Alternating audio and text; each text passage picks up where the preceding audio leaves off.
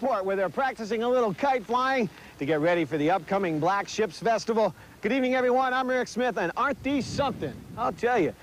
We begin tonight with a story about someone who's been flying high lately, Lonnie Anderson. She's finally made it legal with Burt Reynolds, and that means, well, there's bound to be some changes, both on the screen and off. Take a look at the new Lonnie Anderson. Ghosts, spirits, things that fly that shouldn't, things that go bump in the night. Nonsense to some people and very real to others.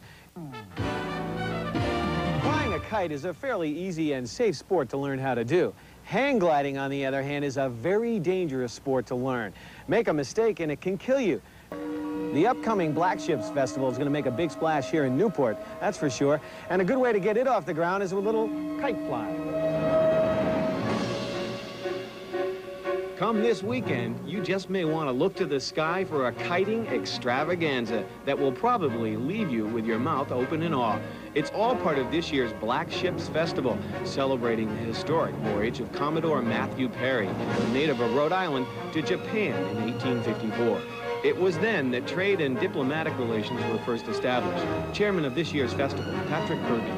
In 1984, we decided we would celebrate that relationship and really the relationship between Japan and the United States based on Newport's own Matthew Perry with a Black Ship Festival. The festival's primary goal is to increase American knowledge of Japan. So this year's event will feature not only kite flying, but Japanese arts, traditions, and a host of cultural events.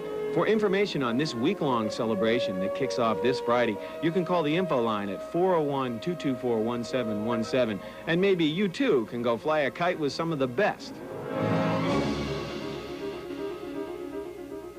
Take a look at this big kite behind me. If this kite brings out the little kid in you. That's it for tonight, everybody, but before we leave, take a look at one of the largest kites in the world, over 600 square feet. That's it for tonight. Good night, everybody. Take it away.